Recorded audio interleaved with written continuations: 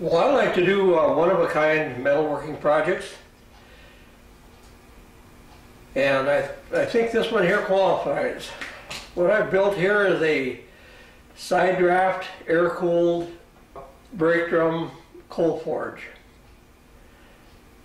The reason I went air-cooled is we're up here in northern Minnesota, and I got an outside blacksmith shop. And that water-cooled system just doesn't work in the wintertime. So the idea behind the air cooling is I'm using an abundance of air. I direct part of it into the combustion, and then I use the excess air to cool the air manifold. Then I'm using a brake drum from a semi-trailer. Now this is really good material, really nice fine grain cast iron. Well, the first thing I did is I turned that flange extension off so I'd have a nice flat surface here where the two mated together. But you can see the cross section here.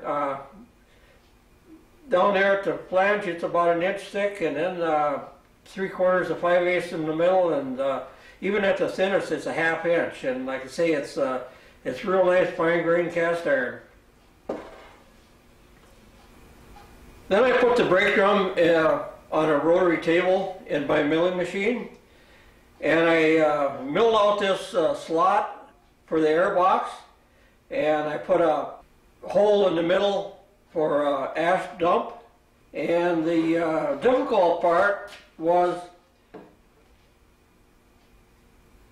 I had to mill a hole for the air box to come in, and I started out on the second hole from the bottom here, and I wanted the air box to end up laying right against the outside part of the drum. So what I had to do is I had to move that hole toward the drum.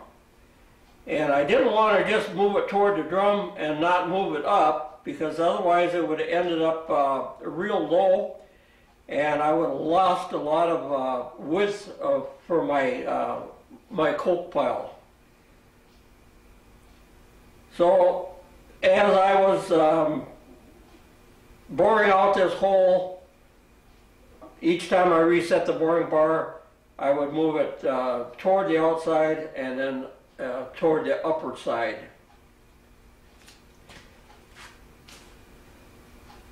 The higher I got, the more width I had, but then I was also creating a deeper pocket for the coke, and that turned out to be a good compromise, because I can just fill the bottom with sand. The brake drum half slides over the end plate with the air tube sticking up, and then the air box itself fits over that tube.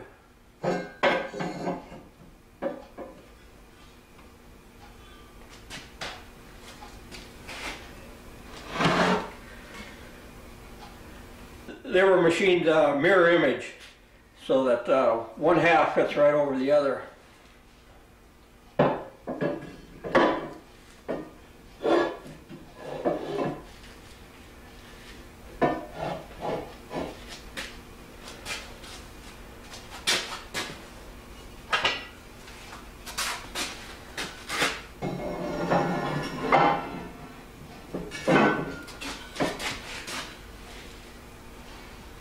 Line up the two tubes where they come together.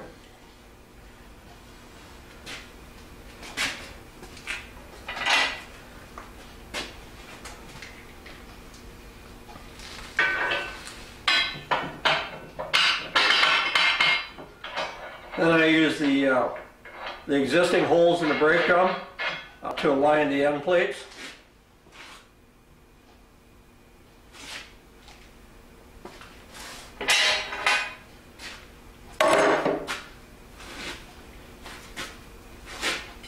The next parts would be the tie rods.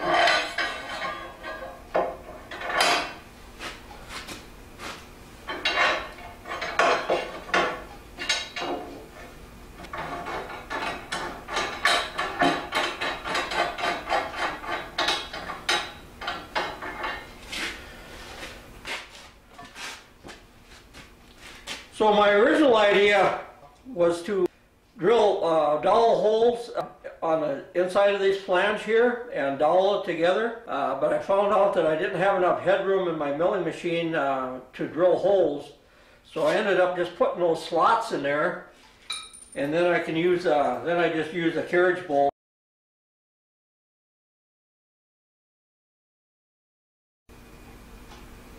So this is my air slide valve controller. Like I said in the introduction, I'm using the excess air to cool the air manifold. So the air comes in on this side, and it either gets directed into the fire through these two nozzle holes, or the excess goes out the end.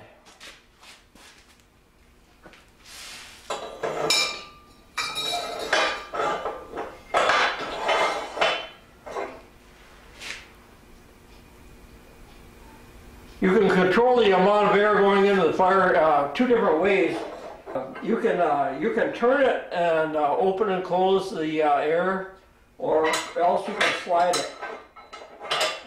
In this position, I've got two stainless steel nozzles going into the firebox. In this position, both of them are open full throttle, and then you can throttle those down by turning it, or else you can throttle it down by sliding it. When you slide it all the way in, then it shuts the near nozzle off entirely, and then directs air just to the second one.